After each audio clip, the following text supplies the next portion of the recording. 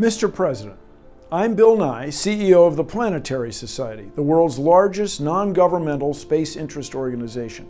We're a nonpartisan organization funded by over 50,000 members, people around the world with different political beliefs who are united in their support for space science and exploration.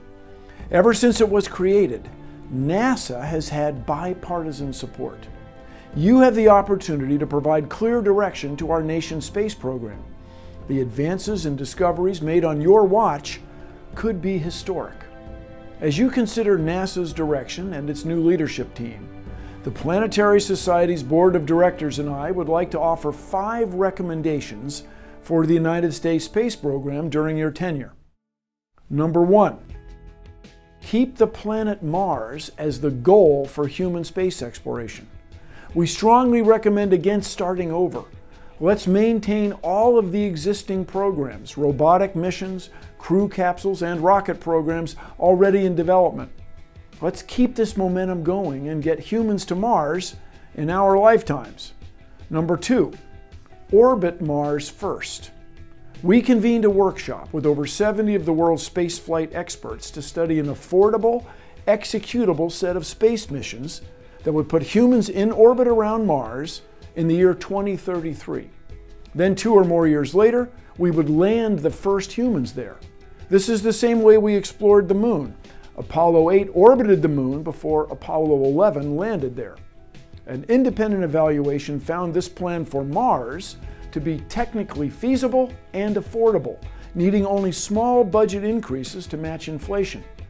Major aerospace industries and other NASA centers have studied similar plans for this sustainable, focused approach. We could get humans to Mars in just 15 years if we commit now and for the long term. Number 3, strengthen NASA science. NASA has 4 science divisions that explore the deep cosmos, our solar system, the sun, and our home planet Earth. NASA engineers and technicians build and launch robotic spacecraft that support tens of thousands of American jobs in engineering, precision manufacturing, and science. I urge you to embrace the full potential of all of NASA's science programs so they can continue to lead the world in science, technology, and exploration. Number 4, embrace commercial space. The ambitions and capabilities of private space companies have grown substantially in the past decade.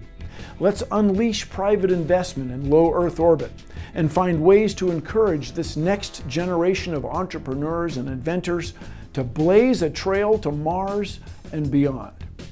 There's a new movement for space happening today. Let's keep it going. Number 5, 5 over 5. Here's what I'm talking about. Our citizens expect so much of NASA.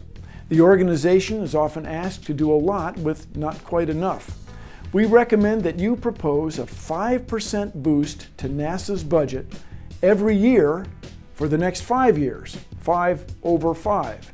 These small increases would give NASA the resources necessary to achieve its goals. This is money that gets spent on Earth in the United States and supports tens of thousands of jobs across the country. Without these budget increases, NASA won't have the ability to send humans anywhere. Not to the moon, not to Mars, not anywhere. In Congress, there is bipartisan support for increasing NASA's budget. Your administration has the opportunity to lead by taking this critical first step. Mr. President, I would be pleased to discuss these recommendations with you, the Vice President, or members of your staff in person. Since we were founded in 1980, the Planetary Society has worked with both parties to advance space science and exploration. For decades, our members have supported the mission to Pluto that became New Horizons. We support the missions to Mars, including Sojourner, Spirit, Opportunity, Curiosity, and the upcoming Mars 2020 rover.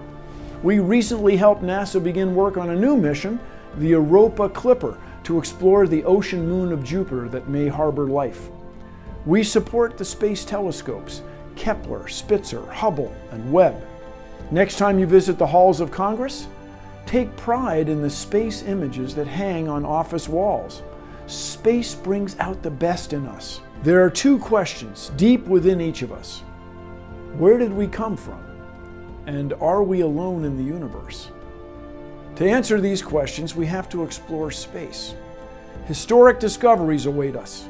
With your leadership, we may find life elsewhere in the cosmos, get humans on the Martian surface, and witness the opening of a new marketplace in space. Thank you for considering our recommendations. The Planetary Society urges you to embrace NASA's potential and make investments that will advance space science and exploration for all humankind. Thank you.